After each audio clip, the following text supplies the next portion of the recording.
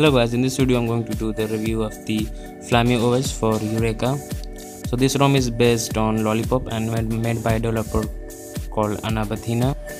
It is based on Flyme 5 by a company called Meizu. So this is notification area. You can turn on the network speed and tinted status bar. So they have no like app drawer like all the Chinese ROMs. Doesn't have any app drawer. These are the folders. This is you can search for apps directly from here. This is the notification area. This is the brightness slider. This is the settings panel. Notification settings.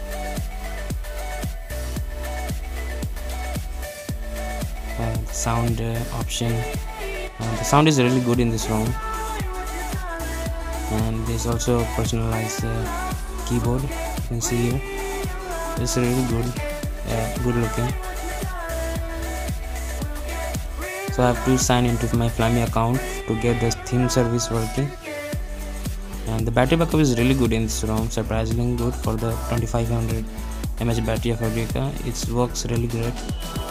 You can see the battery drop is less, and it's good for the average. It's good. These are security options. I got the basic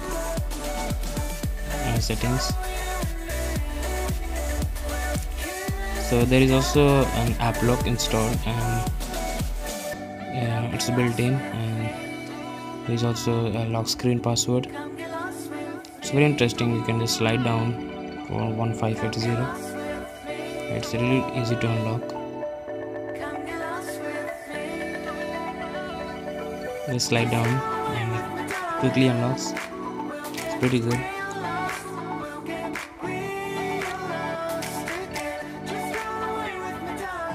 Here's the dialer. It looks pretty good.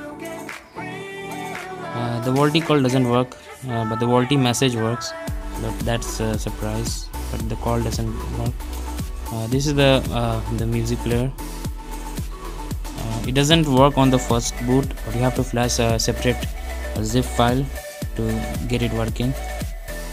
And the bug is the main bug present is the Play Store. The Play Store, it works, it shows you all the apps and stuff, but it downloads also, but it doesn't install. So if you're downloading a 10 MB file, it will download the 10 MB app, but it won't install it. So that's a problem.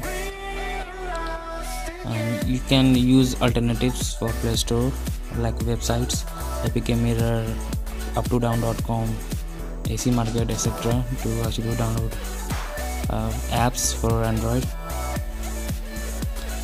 So that's a border.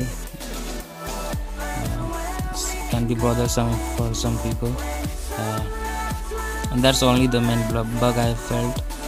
And Geo and the VoLTE also is a bug. It's a recent UI. It looks really cool. So they make a Flyme more like a iOS style, and it's very fluid and fast.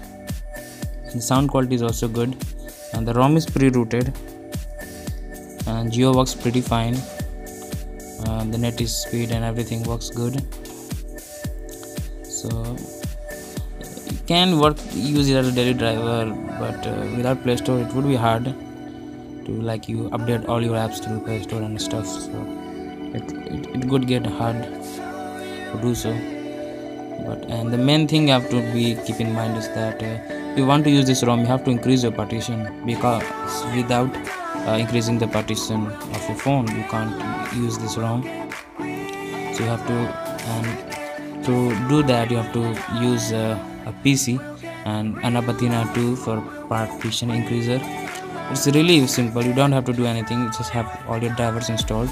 You just have to press enter, and it will do it on your own. The partition will be increased, but it does wipe your internal memory and stuff. It's a fairly simple process. I will provide the link to that page so you can follow the steps, and it's very simple. but you have to follow the steps very carefully. I'll give the links in the description. And all the bugs that I've showed you, other than that, it's really easy and easy UI, very smooth. That there is that you can see a little quick ball type of button. You can use it to double tap or slide across multiple apps. So overall, I think that this ROM is really good, and yeah, all the links will be in the description. I hope you liked my video, and give it a thumbs up, and also subscribe to my channel. Thank you for watching.